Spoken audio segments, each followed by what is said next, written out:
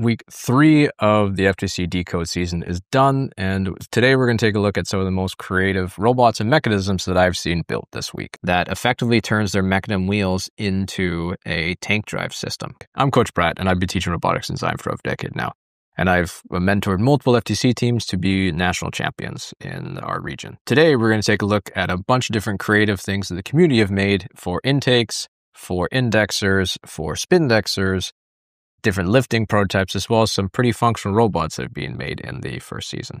These come from community submissions down below in the forum, as well as some other things that I found online. So let's go take a look. The first up here, we've got a shooter design from the Cosmobus 25679. And I quite like their design here, where they have sort of a grading section that allows them to have an adjustable different hooder or an adjustable hood.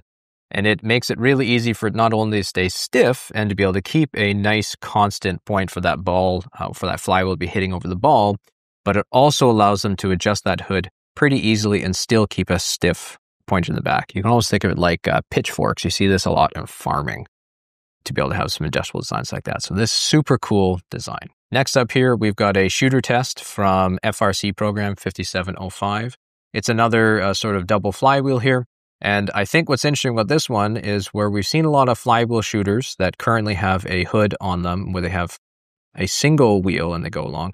On this design, you have one wheel on the bottom and it looks like one wheel at the top. So this is actually a double vertical flywheel as this runs through. And I think that's a really interesting way of setting up a shooter and might be worthwhile taking a look at.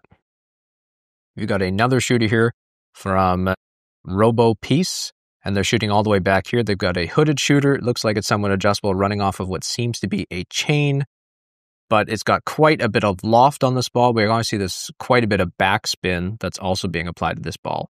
So it allows that ball to be able to launch itself up quite high and to get quite a bit of air time as that goes. So this is a pretty awesome proof of concept that some of these hooded shooters running off a single motor can definitely shoot from that far back end.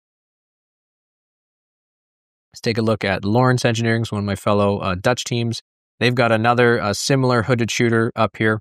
And it looks like, why I want to show this one off is it looks like it got some sort of gripping tape that's sitting on the back of this.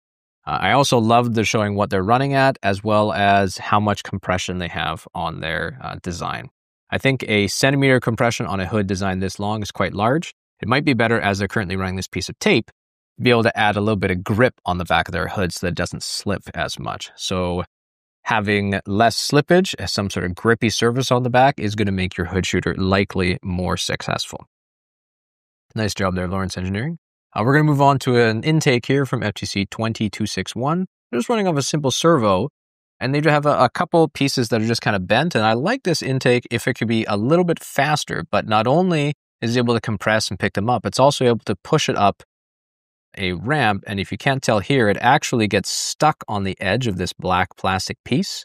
So this ramp actually isn't easily allowing it to slide up. But this is an intake that doesn't take up too much space, and it actually is pretty effective at compressing around these balls on a large point. It looks like there's some sort of stiff surgical tubing to be able to do this. So if they were to take this and have it take up the entire or front end of their robot, and have some sort of different packaging on the side, I think this is a great, really effective intake that doesn't take up a ton of space and would allow you to take up quite a large bar. I've seen other teams do a similar kind of idea, but using rubber bands instead. And by doing that packaging, you could effectively make the entire front end of your robot an intake, which is quite an interesting way of doing it. Moving on to some indexers here. And this is an indexer from the top, and I think it's quite a good way of being able to pull in wheels, be able to pull in balls right from the start here. Just because I think that you can see there's just these little omni wheels running up here and two compliant wheels that are able to pull.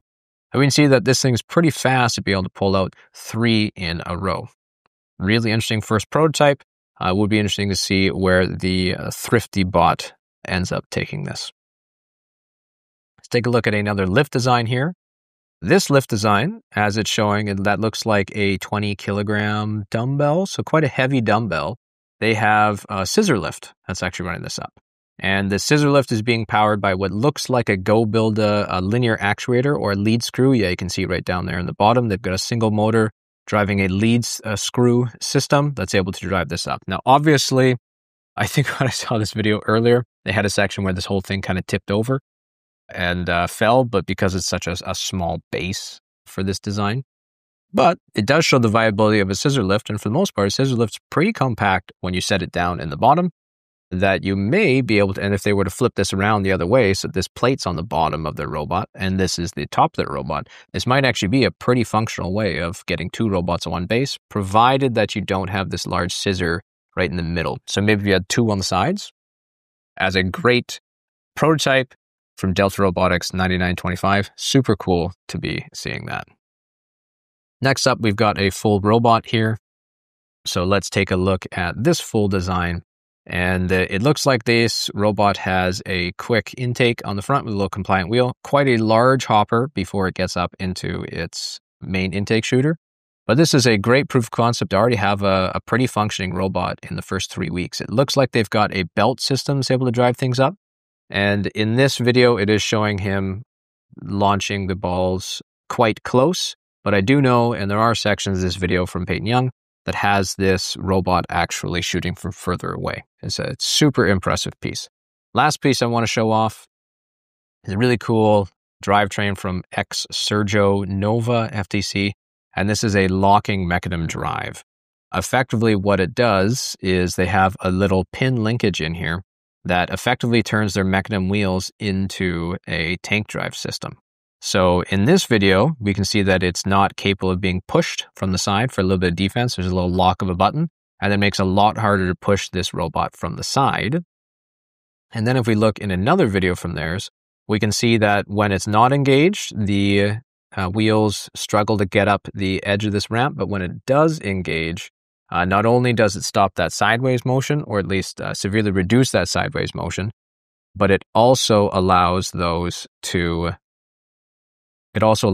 wheels to get a little more friction on the ground. I think that's a really interesting way of still getting that adjustability and that high agility of a mechanism drive or holonomic drive while still allowing the robot to drive. And it looks like, my guess is it'd be really interesting to see the CAD on this, but my guess is it's just a simple expansion joint here that when they turn it on, it pushes these sort of red plates onto the sides of the on wheels so they can still rotate in this direction, but they're not capable of rolling on their 45-degree roller. So it looks like it's just a simple lock or some sort of spinning mechanism that would bind up those 45-degree wheels.